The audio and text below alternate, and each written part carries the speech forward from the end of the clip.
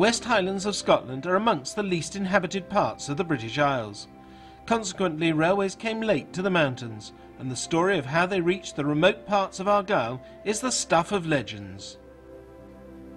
The centenary might never have happened.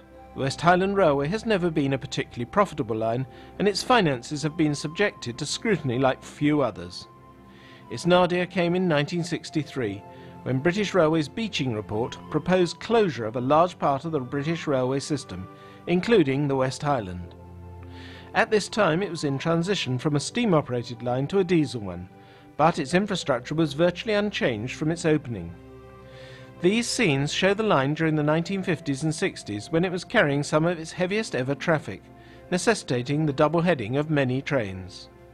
This was the result of its severe gradient profile, which includes long stretches of climbs at up to 1 in 50, which taxed the locomotives to the limit. One victim of the Beeching proposals was the withdrawal of the local service to Arica and Tarbert, which saw the use of North British locomotives until the late 1950s.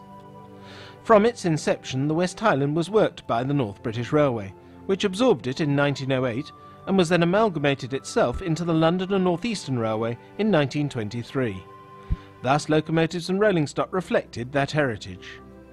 The North British initially used small and then larger 440 locomotives for passenger trains, the latter named after Scottish glens, until the LNER introduced the K2 moguls, which had originally been designed for the Great Northern Railway.